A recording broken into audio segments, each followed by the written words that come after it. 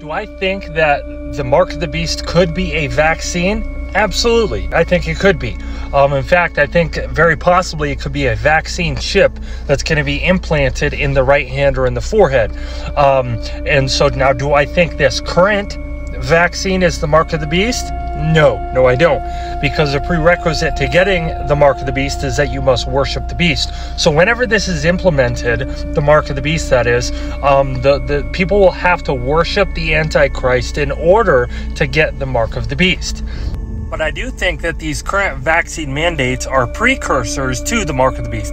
I think Satan knows he doesn't have a lot of time, so he knows that he can't just go from 0 to 60. He has to slowly build up this, because you realize that during the tribulation period, people are going to be beheaded for not receiving the mark of the beast.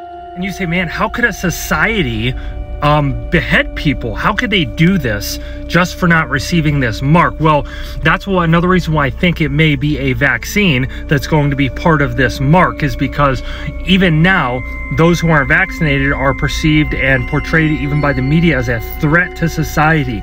So to justify this during the tribulation period, Christians who won't take the mark are going to be vilified as a threat to society. Oh, we're killing people because we won't get this mark.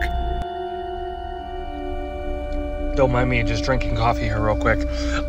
So yeah, Christians are going to be killed. They're going to be beheaded for not receiving this mark. So I believe that all these mandates are building up to the fact that the Antichrist is going to force on the entire world this mark that must be put in the hand of the forehead. And I do believe that it is very possible that this mark could be a vaccine chip that is implanted inside of you, and you can't buy and you can't sell without this chip.